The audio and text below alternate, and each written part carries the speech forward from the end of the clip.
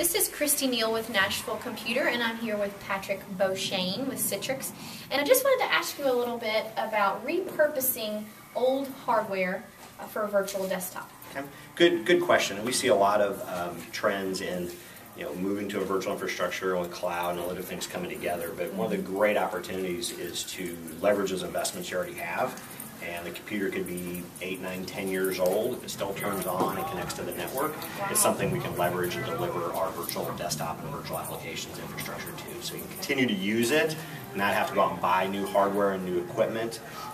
It's something you can definitely still utilize in your infrastructure and keep your costs down. Wonderful. That's great to know. Thanks, Patrick. You're welcome.